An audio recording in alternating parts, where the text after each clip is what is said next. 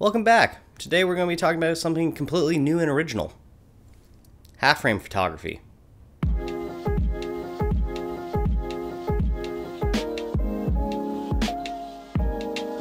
Since 2022 started, I feel that half-frame photography has been coming up in conversation a lot more across the internet. With prices rising on all film stocks, I can see the appeal of half-frame photography. It basically doubles your film life expectancy, like you get twice as many shots now. As well as the announcement of Kodak's Ektar H35, the new plastic half-frame camera.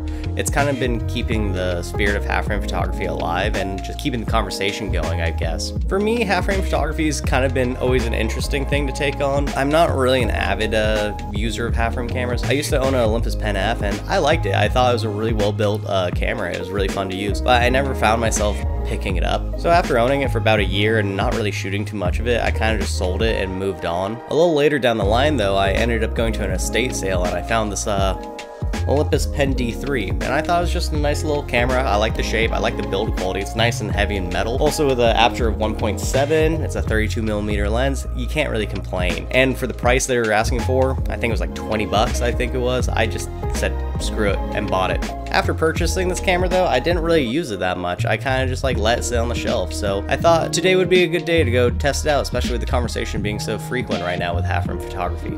I had some errands I needed to run in Seattle, mostly buying some more film, but I thought it'd be fun to kind of go around and shoot with this little Pen D3 and kind of see what I could capture. My day kind of started over at Dick's Hamburgers. It's a little burger chain in the Seattle area, and if you're ever visiting, I highly recommend it. It's pretty damn good.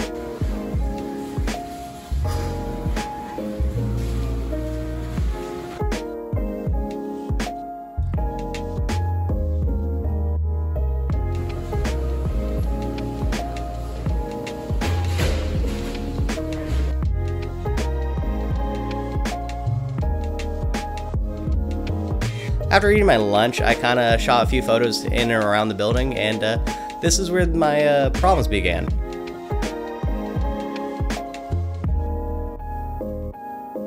I didn't know this at the time, but this camera has some light leaks in it. I'm not too sure if it's the back plate being loose or if it needs new light seals, but I'm not too sure what's causing it, but it's something that's going to need to be addressed, whether or not that's just basically wrapping it with gaff tape. But yeah, there's gonna be some light leaks on this video, so enjoy.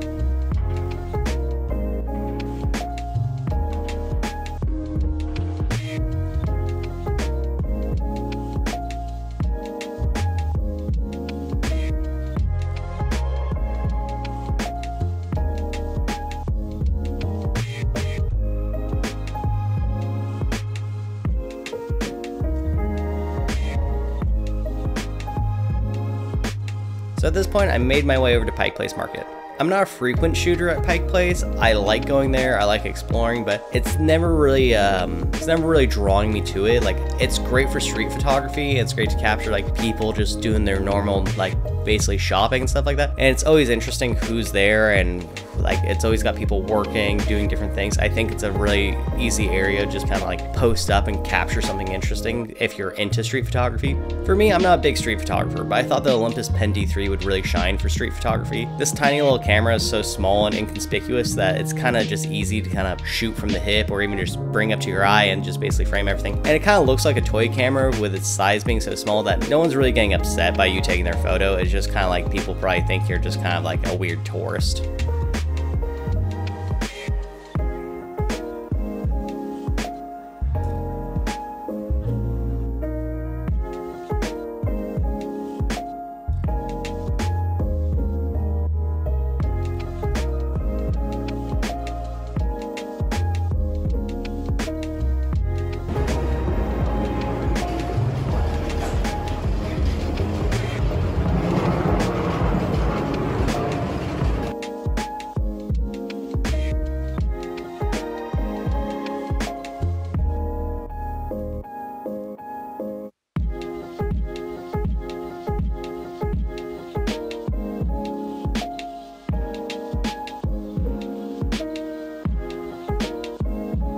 One of my favorite things about half-frame cameras is the ability to do diptych photography, which is basically taking two images on a single 35mm exposure.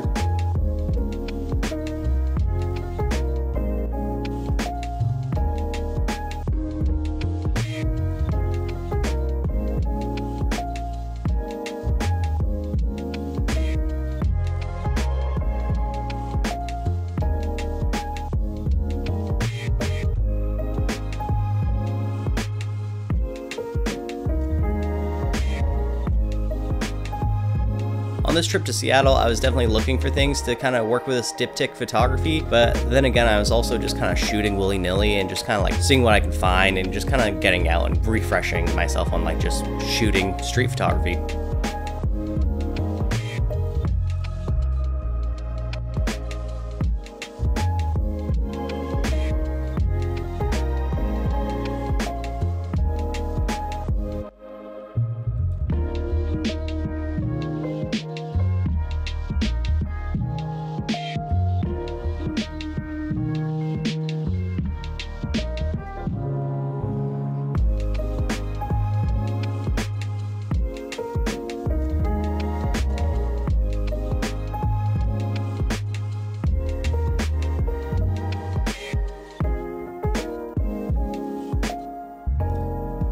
I spent most of the day just kind of wandering in and out of the market, exploring the different levels, kind of winding through different parts I didn't really get to go through. It wasn't that busy of a day, so it was kind of nice to just be able to kind of like move at my own pace, find some little more unexplored areas. But after a while, it was all kind of like the same, and I wasn't really feeling drawn to anything to like keep me shooting there. So I kind of went and did some exploring, and I walked down over to the waterfront and stuff like that. I was just kind of just seeing what was being drawn to me. Like, I just had an afternoon to myself, so I just kind of wanted to explore and see what else I could find for some imagery.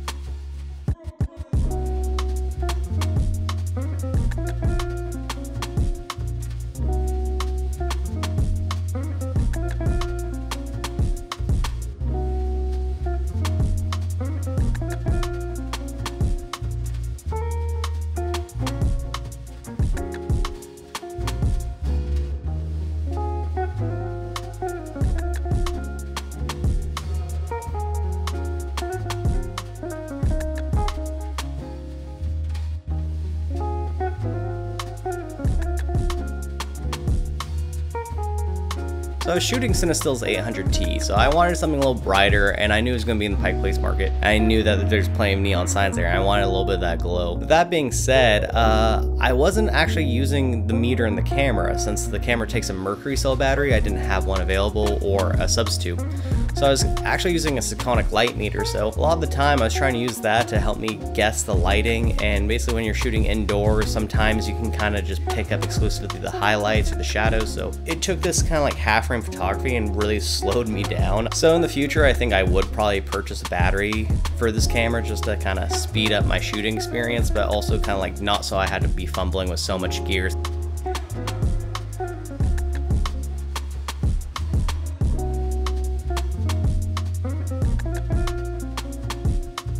At the end of the day, I kind of felt like I was rushing through some of these photos, especially at the second half of the roll.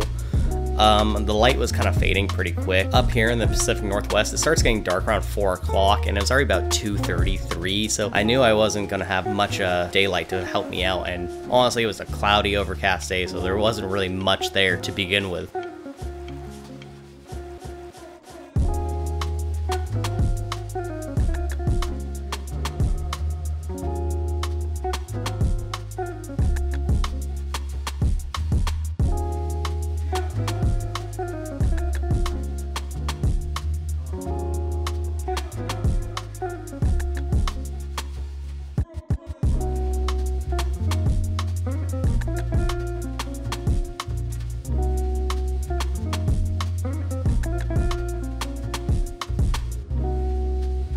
So rushing because of the light and kind of fumbling around with the Sekonic light meter, a lot of the times when I was shooting, I forgot about basically focusing. The focusing on this camera is, again, it's not one of those mountain tree people like flower kind of situations. It's 2.6 feet to infinity on the Olympus Pen D3, so it has a pretty wide range of basically focusing styles. I was mostly shooting between like 10 feet and infinity for a lot of things. I didn't really get too close, but sometimes I would set my focus to what I was looking at, but I wouldn't reset it. So that would cause me to have a lot of out of focus this imagery, because again, I felt like I was rushing through this, trying to get this done. So you're gonna notice that not all of these photos are razor sharp, and that's not because the lens isn't razor sharp. That just means I'm a bad photographer and I should slow down.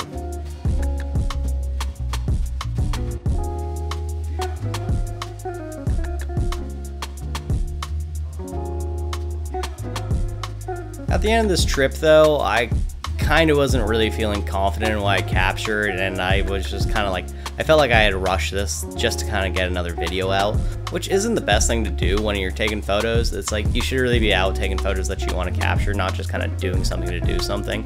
As well as when I got the film back and I noticed that it was just covered in light leaks, I was pretty disheartened. Again, like, I had only shot this camera once before and I never knew what the imagery would look like because I did flash the film because the back plate slid off when I was trying to rewind it all in. So this video has been kind of like pretty hard for me. Like, I wanted to do something nice and do something fun, but also like I'm working on some bigger videos too. So I wanted something to kind of keep you guys like engaged, but also like I'm not really feeling too happy about this one at the end of the day. But it's a good learning curve that like maybe it's better to take your time with these things and just do the right thing and put out the right like imagery that you want to showcase, rather than just doing something at the seat of your pants just to do it. And with those final thoughts, I was originally thinking about getting rid of this camera just because I wasn't happy with my results, but I have to kind of maybe step back from that thought process because like it wasn't the camera's fault, it was my own fault for basically how my images turned out. Yeah, you can't blame the equipment if you're not doing the thing right. So I think I'm going to hold on to it. I think I'm going to revisit this camera in the future. Maybe, I think in the summer, it could be a really nice little like road trip camera, like loaded up with some black and white, probably some Tri-X or T-Max and or HP5 even, and just kind of have it with you and just kind of like keep it in the pocket, or just basically when you're not feeling confident that it's going to be a great photo to take on maybe medium format or just a standard 35, just kind of take a snapshot with the Pen D3. I think I was being a little too hard on this camera when I was scanning my imagery, and when I first started working on this video, I wasn't really like happy, but after reflecting on it for like a couple days now, I realized like it's a very versatile camera. It's a razor sharp lens when you get everything in focus, and then also with its aperture being able to stop down to f1.7 along with up to 500th of a second with the bulb mode, it's as good as any other SLR from the time really, but it's just basically like a smaller compact camera, and I think it really should basically be like considered if you're looking for a half frame camera. Again, the focusing isn't really my personal favorite, and I know it's not a lot of people's favorites. People are usually one-sided, whether it's SLR style or rangefinders. You don't really encounter many people who are dying on a hill front for zone focusing, but if you're out there, I want you to know you're absolutely insane.